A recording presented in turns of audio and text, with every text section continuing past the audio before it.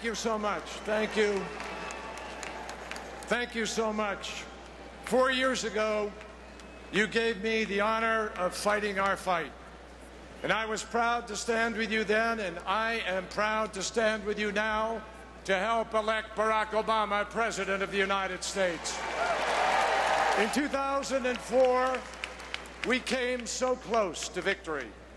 Well, my friends, we are even closer now, and let me tell you, this time we're going to win. Today,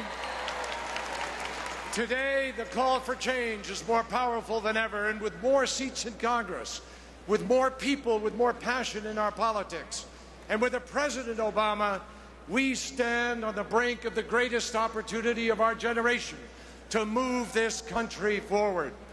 The stakes could not be higher, because we do know what a McCain administration would look like. There's a slip. It would look just like the past, just like George Bush, and this country can't afford a third Bush term. Just think, just think. John McCain voted with George Bush 90% of the time. 90% of George Bush, my friends, is just more than we can take. Never in modern history has an administration squandered American power so recklessly. Never has strategy been so replaced by ideology. Never has extremism so crowded out common sense and fundamental American values. Never has short-term partisan politics so depleted the strength of America's bipartisan foreign policy. George Bush and John McCain at his side promised to spread freedom, but they delivered the wrong war in the wrong place at the wrong time. They misread the threat and misled the country. Instead of freedom, it's Hamas, Hezbollah, the Taliban, and dictators everywhere that are on the march. North Korea can build more bombs, and Iran is defiantly chasing one. Our mission is to restore America's influence and position in the world. And we must use all the weapons in our arsenal, above all, our values. President Obama and Vice President Biden will shut down Guantanamo, respect the Constitution, and make clear once and for all, the United States of America does not torture. Not now, not ever. We must listen. We must listen and lead by example, because even a nation as powerful as the United States needs some friends in this world. We need a leader who understands all of our security challenges, not just bombs and guns, but global warming, global terror, and global AIDS. And Barack Obama understands there is no way for America to be secure until we create clean energy here at home. Not with a little more oil in 10 or 20 or 30 years, but with an energy revolution that begins now.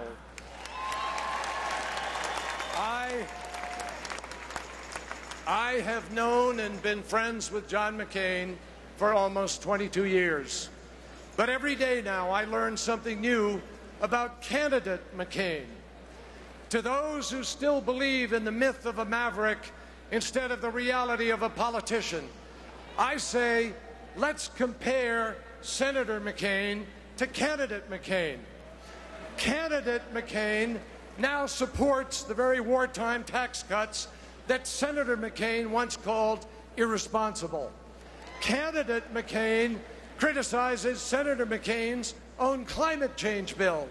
Candidate McCain says he would vote against the immigration bill that Senator McCain wrote. Are you kidding me, folks?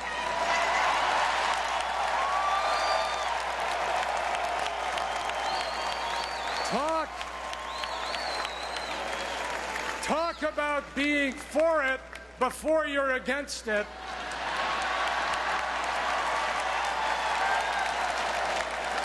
let me tell you, before he ever debates Barack Obama, John McCain should finish the debate with himself.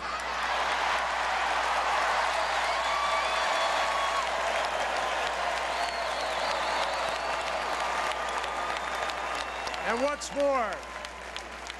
what's more, Senator McCain, who once railed against the smears of Karl Rove when he was the target, has morphed into candidate McCain, who is using the same Rove tactics, the same Rove staff, the same old politics of fear and smear. Well, not this year, not this time. The Rove-McCain tactics are old and outworn, and America will reject them in 2008. So remember, when we choose a commander-in-chief this November, we are electing judgment and character, not years in the Senate or on this earth. Time and again, Barack Obama has seen farther and listened harder and listened better and thought harder. And time and again, Barack Obama has proven right. John McCain stood on the deck of an aircraft carrier just 3 months after 9/11, and he proclaimed, "Next up, Baghdad." The judgment immediately from Barack Obama was to see an occupation of undetermined length, undetermined consequences, undetermined cost, that, in his words, would only fan the flames of the Middle East. Well, guess what? Mission accomplished. So, who can we trust to keep America safe? When Barack Obama promised to honor the best traditions of both parties and talk to our enemies, John McCain scoffed. George Bush called it the false comfort of appeasement. But today, Bush's diplomats are doing exactly what Obama said, talking with Iran. So who can we trust to keep America safe? When democracy rolled out of Russia and the tanks rolled into Georgia, we saw John McCain immediately respond with outdated thinking of the Cold War. Barack Obama responded like a true friend of Georgia and a statesman of the 21st century. So who can we trust to keep America safe? When Democrats called for a timetable to make Iraqis stand up for Iraq and bring our heroes home, John McCain called it cut and run. But today, even President Bush has seen the light, and he and Prime Minister Maliki agree on, guess what? A timetable. So who can we trust to keep America safe? The McCain-Bush Republicans have been wrong again and again and again. And they know they will lose on the issues. So, the candidate who once campaigned on the promise of a campaign of ideas, not insults, now has nothing left but personal attacks. How insulting to suggest that those who question the mission question the troops. How pathetic to suggest that those who question a failed policy doubt America itself. How desperate to tell the son of a single mother who chose community service over money and privilege that he doesn't put America first. No one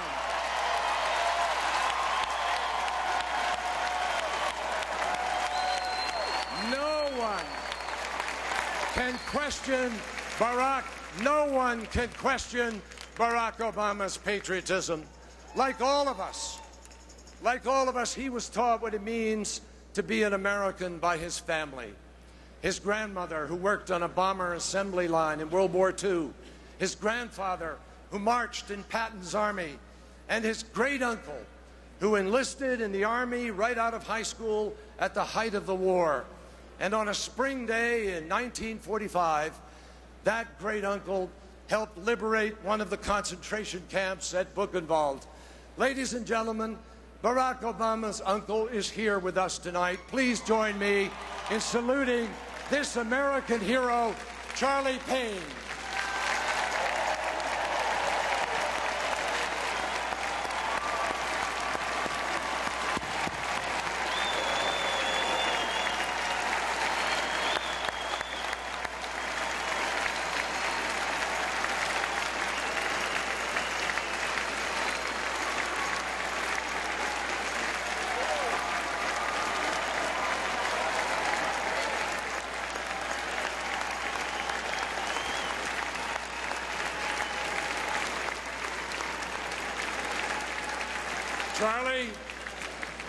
Charlie, your nephew, Barack Obama, will end this politics of distortion and division.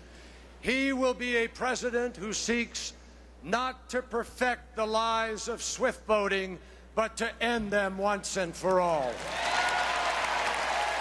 This election is a chance for America to tell the merchants of fear and division, you don't decide who loves this country. You don't decide who is a patriot. You don't decide whose service counts and whose doesn't. 4 years ago, I said, and I say it again tonight, that flag that hangs from the rafters and that you have waved here this evening, that flag doesn't belong to any ideology. It doesn't belong to any political party. It is an enduring symbol of our nation, and it belongs to all the American people.